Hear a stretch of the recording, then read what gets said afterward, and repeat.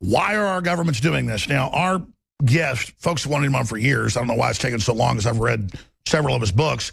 Dr. Bill Warner has been a physicist, a businessman, and professor. And I'm not going to go over his whole background, but he is now the director of the Center for the Study of Political Islam.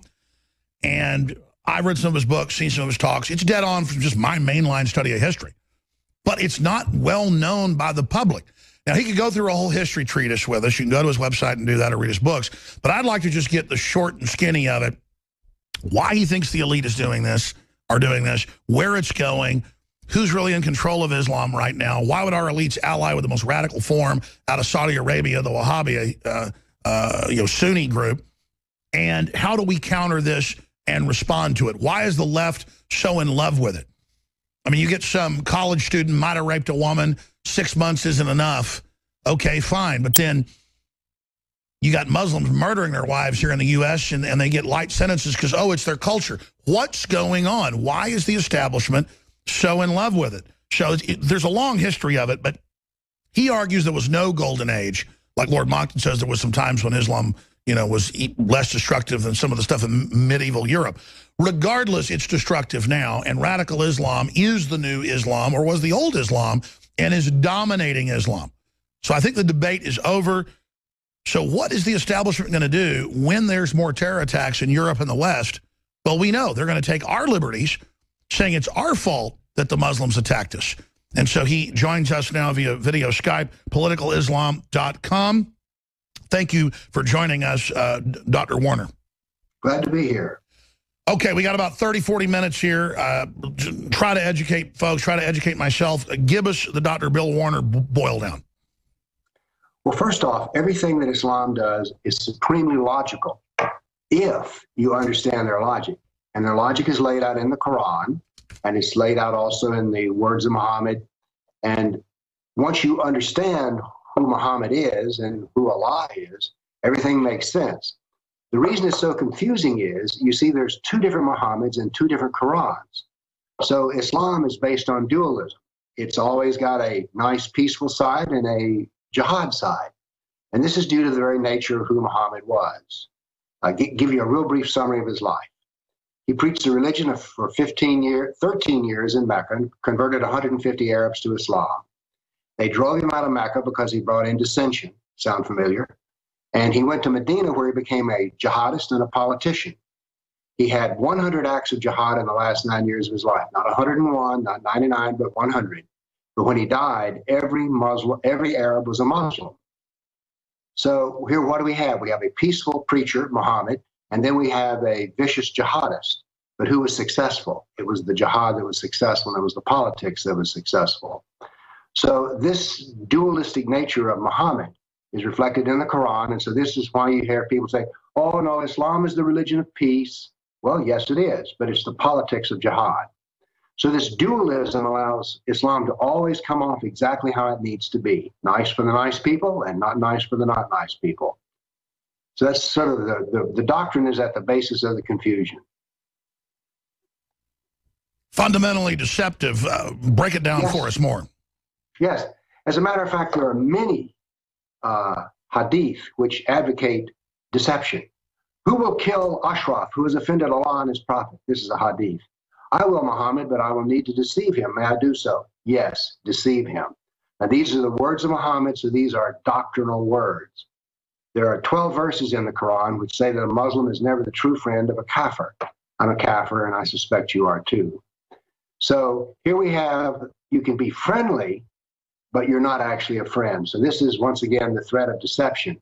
But it also explains why we see that we have vicious jihadists, and then we have Ahmed, who works down at the fruit market, is a nice kind of guy. Which one's the real Muslim? Yes, they're both real Muslims. You've got the floor. Okay. So now, why is all this so hard to understand? Because what has happened is that our intellectual class, the universities, have decided to abandon reason and instead become politically correct. One of the greatest tragedies we have in our culture today is the fact that, well, let me give you an example. I gave a talk in North Carolina, and a president of a local community college said, this man is unbalanced, maybe, but he should never be allowed to speak. what do we have here? We have the president of a college saying that ideas should not be debated, but instead should just be suppressed. So this is what our root problem is we're giving up what is the cornerstone of our civilization, which is critical thought. I mean, Alex, once we throw our critical thought out and we have nothing in the world but ideological propaganda, we're already in the sluice. So our big problem is we've given up rational thought. But my guess, this is no news to you. And all over the world, they are banning so-called liberal democracies like Germany, even criticizing open borders, or saying mild things about controlling. So at a certain point, I agree that the politically correct are ignorant at the grassroots level. But above it, there's a more sinister plan. Well, I think that power, everyone loves power, and the left has certainly taken over the universities and also the media. But now, you know, I don't just blame the left for taking over. I also blame the conservatives for having given up. I live in Nashville, Tennessee, which is a very religious town and fairly conservative, although not as much as the surrounding states. And there is no real cry for the ending of censorship. That is, the conservatives are not raising enough hell, Alex, just to put it bluntly, nor are the Christians. We're all being a little too nice. The cancer of nice is killing us, man. Well, you look at the PNAC documents that are from so-called conservatives, and Dick Cheney and others write about we need a big Pearl Harbor event, catalyzing event, and then we can go in and basically have a clash of civilizations and control the grand chessboard. That's actually a Zbigniew Brzezinski idea of occupying the Middle East, not to reform it, but to then control the crossroads of Europe and Asia and control Russia and China. But regardless, they've only started up and are now allied with the more radical elements. How does Saudi Arabia feed into all this? Interesting question. Let me give you an example. You've heard of Chechnya? Yes. Well, the Chechen jihadists are the most vicious. They are the supreme jihadists. Now then, you need to understand that Chechnya used to be a Sufi-based kind of Islam. That is, singing, dancing, sort of the loving side of Islam. Well, Islam came in the form of Wahhabism with Islamic money, in particular Saudi money, and now then the Chechens have become vicious jihadists. This effect is being seen in places like Malaysia, where Saudi Arabia moved into. In Malaysia, you had a Hindu form of Islam. That is, there was a Hindu culture there, and the Islam had not penetrated down to destroy all the Hinduism. But now then, with Wahhabi money coming in, we see now in Malaysia, the rise of a more vicious kind of Islam. So what is happening is that the Wahhabis in Saudi Arabia have infinite sums of money. You must surely know that Saudi Arabia is spending more money to Islamicize the world. 80% of the mosques in America are built by the Saudis than the Soviet Union did at the height of the Cold War. So we're in a war with a militarized system that uses a religion as its cult control system, and it is proselytizing and radicalizing all other forms of Islam around the world and successfully taking over all the way down into Central Africa and Western Africa and Eastern Africa, all the way as far east as Indonesia. I mean, this is massive, with our own governments bringing them in mass. Oh, well, I don't think our government is resisting Islam anything at all. As a person who speaks to the subject of Islam, let me tell you what happens to those who do. I'm called a racist, a bigot, a hater, and Islamophobe. You're probably called the same thing. What's interesting about this verbiage is it never says, well, now, Bill, you know, when you say there's two different Muhammads, a religious preacher and a violent jihadist, you're wrong. No. They say that I am a bad person because I bring these facts up. So once again, we've lost the ability to reason together. Sure, you're not supposed to quote Muhammad, who within, his life took over an entire region. And then within 100 years of his death, I mean, let's go over some of the history when we come back from break here of the expansion of Islam. Because we hear it's this religion of peace. The Pope has come out and said that he's very troubled about saying Europe's Christian, that he, what's the word, abhors it? What's the exact word? He dreads the Christian nature of Europe. I mean, wow, is the new Pope, is he actually an ambassador of Saudi Arabia now? Well, I'm afraid the Pope does not seem to demonstrate any knowledge of Islam. He may have some, but he certainly doesn't demonstrate it. He just attended a meeting with a Grand Imam from Al-Azhar University, and the two of them came out with We're going to give peace a chance. You could just hear John Lennon in the background. And that the true nature of Islam is all about peace. And so they're going to... When it was Islam that destroyed the last Christian seat of the old world in Constantinople, folks may have heard of it. It's now called Istanbul. We'll be back. There's a lot of different university maps out there, but you can just Google Islam Today, map of the world, or you can also look at a group of maps, Islam over time and its spread. And Europe almost collapsed. But when you go to college, you're taught that Europe invaded, and there's all these movies made by Hollywood where Europe invaded the Middle East for no reason. They were bad and they were horrible. Look, Europe did all sorts of barbarous stuff, but this is the place where the Renaissance came from. Everybody wants to come here because we created the modern world.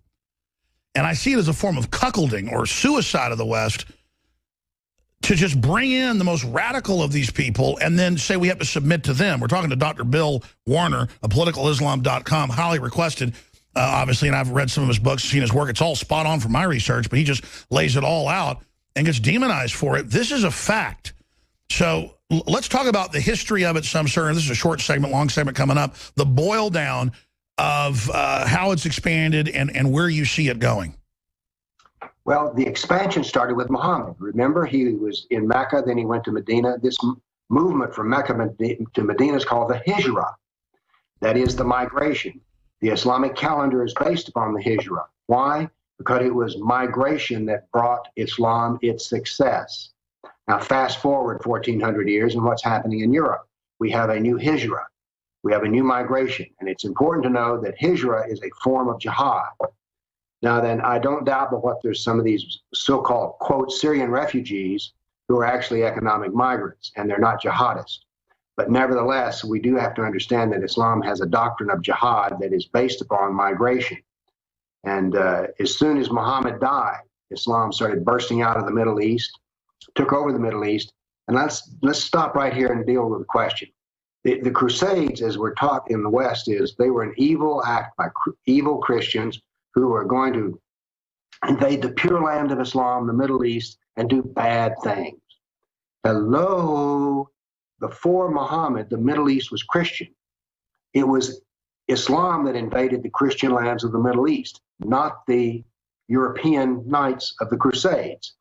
So somehow or another, we've managed to get all of this history turned inside out. But it was the case that the Crusades were a defensive move, trying to reclaim the Middle East for Christians.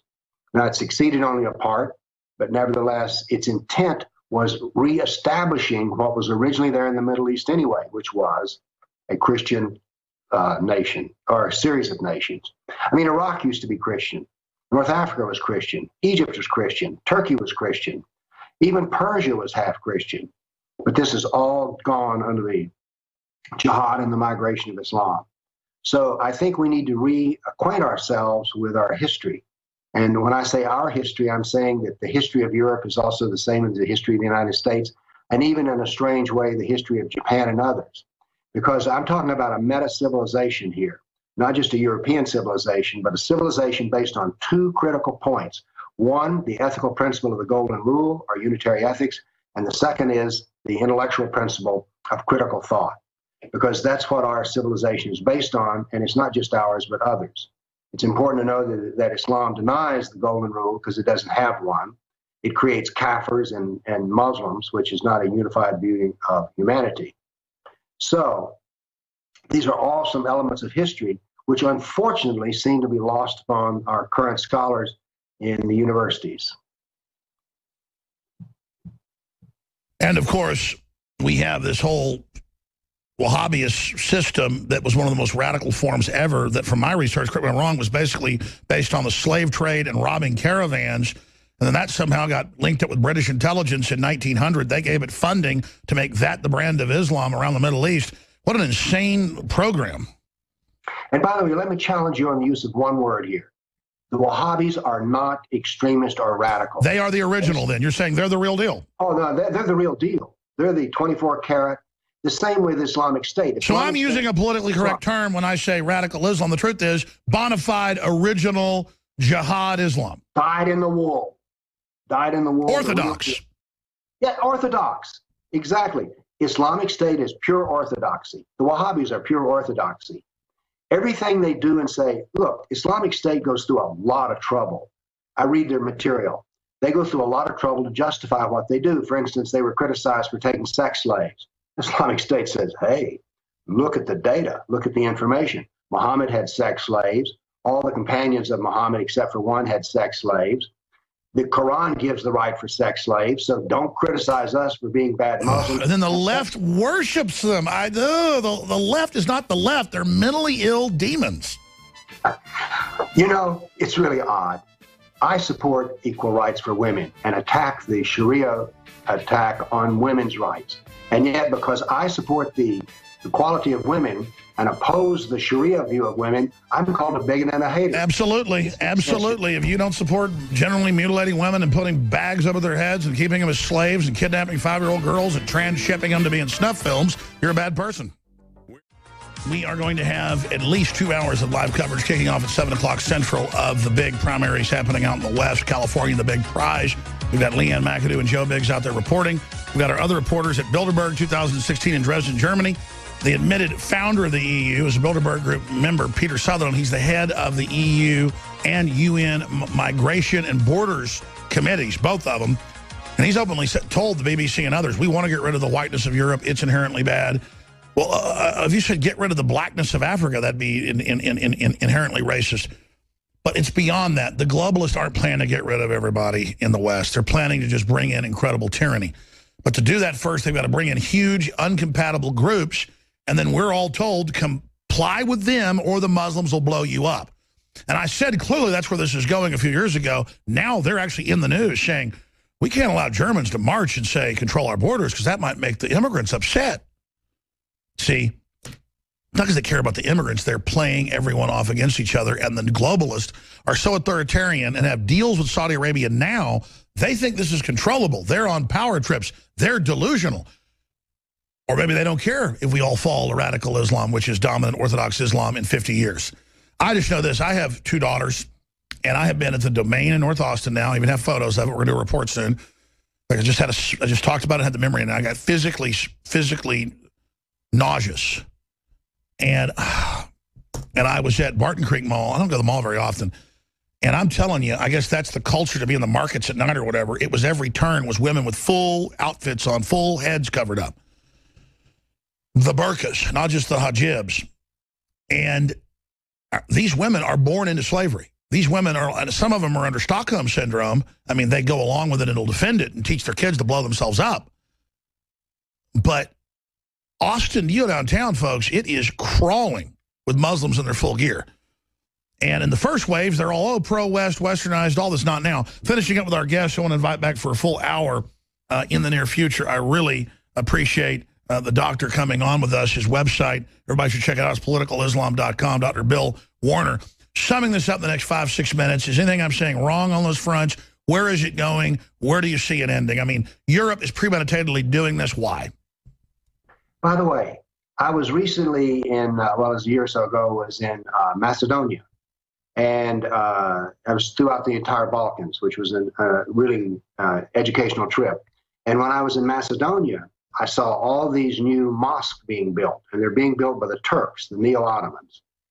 The Turks have moved in and set up schools. Now, one of the things they will do at these schools is if you, as a Macedonian, will become a Muslim and wear the garb, they will pay you each month a salary for wearing Islamic garb. This is a form of civilizational war, which is brilliant. That's right. That's why MSNBC, CNN bombs you with women in hijabs on TV, bombs you with how liberal, and the liberal magazines now, even women that the top liberals wear it. I could be a sex slave too. Exactly. So that's it. This is to throw it in our face. By the way, the name of your show is The War We Should Be Fighting. This war of bullets and bombs that Bush did and that Obama's done, that is not how to defeat Islam. This is an information war. This is a war of ideas, not bullets and bombs. Yes, sir. And I'm sorry for interrupting you. Get back into that in a moment, but you're absolutely on target. They're flaunting it. I've been in London just filming a public building, and Muslims run over, and you don't film me. Like, I mean, they're very aggressive. So go back to this war, what they're doing. Well, the word jihad is not well understood.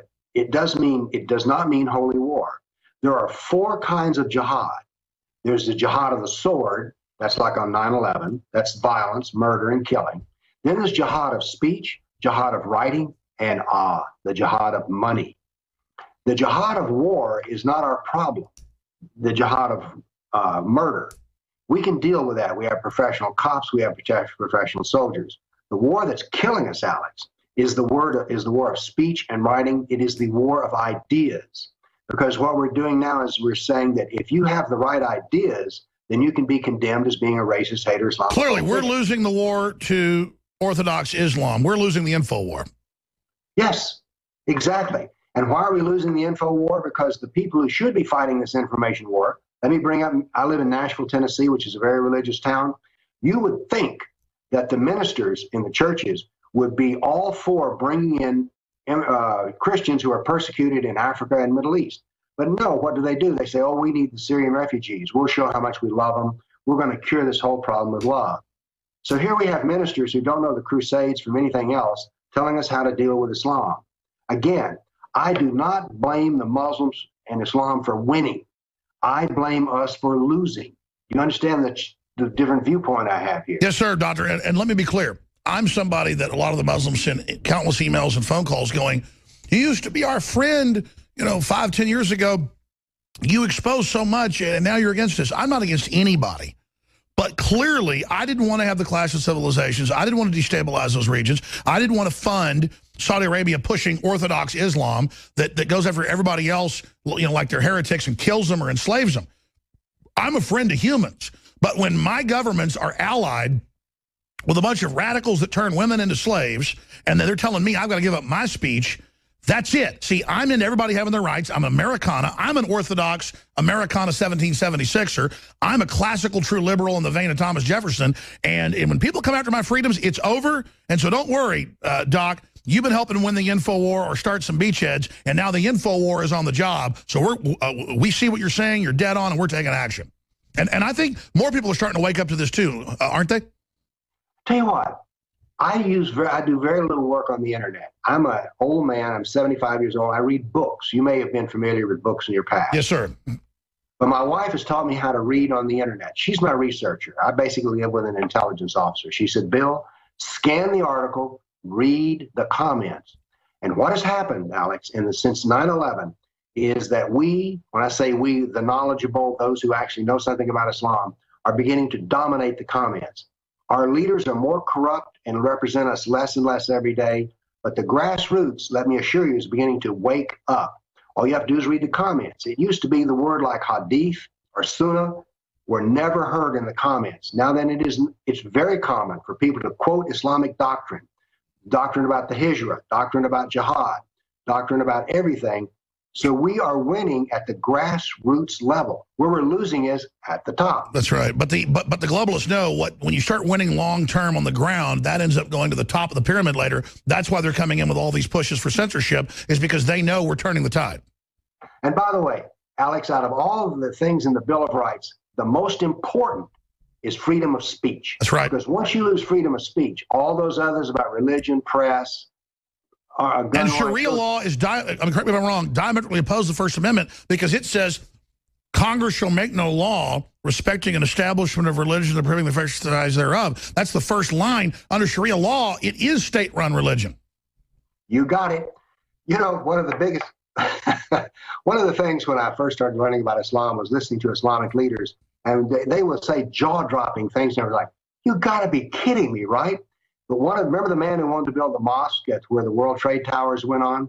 He said the Sharia and the Constitution are exactly the same document, while the Sharia is just an earlier form of the United States Constitution.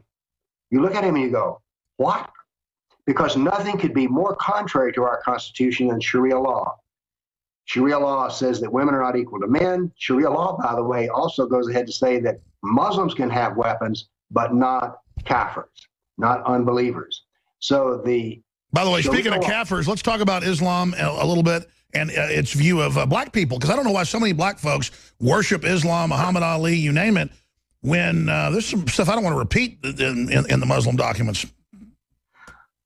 One of the great ironies is Muhammad Ali coming out and becoming a Muslim. Do you remember what his original name was? It was Cassius Clay. You knew who Cassius Clay was? An abolitionist, a white abolitionist who wanted to get rid of slavery. And so he adopts the name Muhammad and Ali. Muhammad was a slaveholder. Muhammad was a slave trader. He tortured slaves. He had sex slaves. He captured people and made them slaves. Every black man who came to America came through the hands of a Muslim trader in Africa. So here we have Muhammad Ali, who's now being praised as a really nice guy, but he did his leadership was, for the black community, was disastrous, because he wanted to say to them, oh, Christianity is the religion of the white man. Islam is the religion of the black man. Hello, are you sitting down, Alex? Because I'm getting ready to tell you something. Muhammad was called a white man in the Hadith. Which one is Muhammad? The white man leaning on his elbow. I saw the whiteness of Muhammad's belly on the day of the Battle of the Trench. The Hadith goes outside of its way to make sure to name the race of slaves, and that Muhammad was white. So here we have, quote, Muhammad Ali bringing freedom to the black man in Europe by saying, no, we need to adopt the names of slave owners, Muhammad and Ali. Ali was Muhammad's second cousin and brother-in-law. No, I got that wrong. Son-in-law. And he was also a slaveholder. So here we have poor Muhammad Ali thinking he's doing black folks a favor, when instead he's sealing with silence the fact that every Muhammad Ali's ancestors, Cassius Clay's ancestors, came through the hands of an Arab slave trader in Africa. So I'd forgotten that. I'd forgotten that Cassius Clay was a famous abolitionist. That's true. Imagine, get rid of the name of a Christian abolitionist and somebody which died trying to free black people, and then you go name yourself after two different slave owners. I just can't make that up. Not just slave owners, slave traders. We have on two different occasions Muhammad standing by while black. No, I know. That's what went on in that part of the Middle East. That's historical. That's in the Quran. I just can't. That's what I mean. They've had these leftist TV shows and movies made about me where they just randomly have actors act like they're me, or have other actors say, I got my news from Alex Jones, a homophobe that hates N-words and who hates all the Muslims. And it's just like weird leftist. What's that guy's name that did Mr. Show and all that, the big comedian? And it's just funny to them to just put these lies out about us when I want everybody to be free. I don't want anybody to be slave. I don't hate anybody. By the way, let's deal with something here. If you're listening to me, now I have dealt with one Muslim, Cassius Clay, Muhammad Ali, but I do not criticize him other than to say he's misled. What I talk about is Islam. I do very little or almost no talking about Muslims. That's right. We're not demonizing the individuals. We're demonizing what they claim to have an allegiance to. And by the way, what did I say about Muhammad Ali? He was misled. He was fooled. He was deceived. So we need to deal with the subject of Islam. Islam is the doctrine found in the Quran, the Sirah, and the Hadith. It's in 3 books. It's Allah and Muhammad. Unless you're dealing with Allah and Muhammad, you're not dealing with Islam. And so we do not need to bash Muslims. One of the ironic things is I'm called a Muslim basher. And it's like, no, I don't. I just tell you what Muhammad did and said. I do not even bash Muhammad. I simply say, here's what he did. Here's what he said. When I told you that story about Muhammad advising deceit, I didn't say that Muhammad was a bad man for doing that. I just said, he said, deceive him. So we don't need to bash people at all, as indeed the first victim of Islam is the Muslim. And by the way, I've met many Muslims who know almost nothing about Islam. Oh, of course. Listen, I'll say it. Just because of Muslim friends I had in high school and college, I was prejudiced almost towards not telling the truth because I thought these are such nice people, this couldn't be possible. Well, those are the doctors and the scientists, and a lot of them are heretics, I'd say, not in their own minds, that tried to get away from Islam and be free. I mean, a lot of these folks aren't like secret jihadis sneaking in, climbing over the barbed wire to get us. But now you go to these poor, trodden, falling apart Muslim countries, and they're bringing them in from here. These folks, just like you go into poor areas of the South, that's when you find all the trashy, stupid Klans people. And it's the same thing. You get around, you get these really trashy, anti-human, anti-woman, Orthodox Muslims, and they are just like from another planet. We interviewed one in Germany yesterday, my crew did. And he goes, I hate Germany, I hate these people, but everything's free and I'm staying. I'm jihading. And he's just this arrogant, like out in the open, I'm going to get you guy. They're just so, some of them are so honest about it. Well, actually, they are quite honest about it because they know this. They're not going to be attacked or harmed. That is, they can say all these things and still pick up their welfare check. So, you know, they've learned that they can do and say anything they want to do, and they'll get a free pass on it.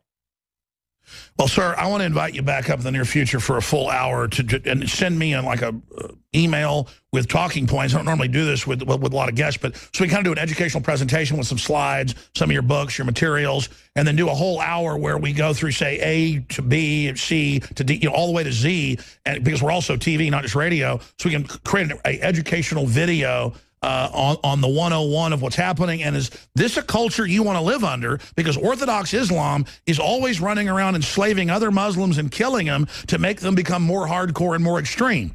And so if you want to live under a bullying system where your wife and daughter can't drive cars, where their genitals are cut off, and where women are executed if their husbands feel like it, then you probably want to support Gloria Steinem because she supports these people. And by the way, even in Islamic State, who is the most viciously attacked? Kafirs? No. The ones that are mostly killed are bad quality Muslims. They're Shia, or there's someone who's not observant enough. Look at this headline. Every day it's 17 this day, 200 something that day. The latest 200 plus women have their heads cut off on video, Muslim women, because they refuse to become sex slaves. They have to make them, quote, agree to it because they weren't good Muslims. We'll put that on screen. I mean, what type of freakazoid garbage is this?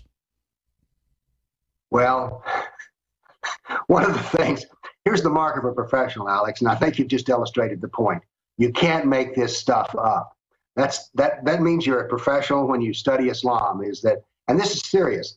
Everyone who knows a lot about Islam, like the fact you just quoted is like, what? What? How can you make this up? And you can't. 250 women in... And that's just the one they pulled up from a few months ago. There's another one today here in my stack somewhere. And this was little girls they were killing. I mean, I read some story where 100 plus men raped a 6-year-old till she died. What type of whacked out loon people are these? I mean, they're crazy. Well, I don't... that kind of suffering, it just disturbs me. But what also disturbs me is, where are the feminists on this issue? I want to know. They talk about a glass ceiling. They're busy attacking you. What? They're busy attacking you and I. I guess they are. But look, the suffering of women in the Middle East under Islam needs to be dealt with fairly. And if you're a real feminist, I think you would care for somebody who's being brutally, painfully tortured, even if they're not a member of America. So, I mean, look, I'm for women's rights for all women. And that's one of the objections I have to Islam. Absolutely. Well, listen, Doctor, look forward to speaking to you again. PoliticalIslam.com, Dr. Bill Warner. I take the gloves off for any form of tyranny, whether it be the New World Order, communism, Orthodox Islam that is taking over whatever's left of Islam. And it's just all a plague on us all, and shows our ruling controllers are evil, absolute trash, or they're the most inept morons the planet's ever seen. Thank you, Doctor. Thank you. Bye-bye. We'll be back with the big Tim Kennedy premiere. He talks about the Second Amendment more and why he's joining InfoWars.